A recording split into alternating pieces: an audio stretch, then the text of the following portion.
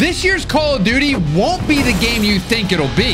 3 months ago, Call of Duty started secretly copying Fortnite. With this one strategy, Call of Duty made $1.3 billion in 3 months. How did they do it? By destroying Call of Duty's true identity. For you to understand, we gotta go back in time to 2009. Good old MWII. A grainy desert vibe, war-torn maps, and soldier uniforms. Fast forward to the current MWII, it was marketed as a realistic war experience, but then turned to a game purely focused on microtransactions. You can play as Homelander, buy anime bundles, wear rat skins, and even use a talking gun buddy that acts like an NPC from TikTok. Nom nom. Watch out! The OG CODs were unique because they stuck with one clear identity, and a game's identity is so important. But it seems like COD lost their identity just to make more money. Do you think MW3 is heading down the same road?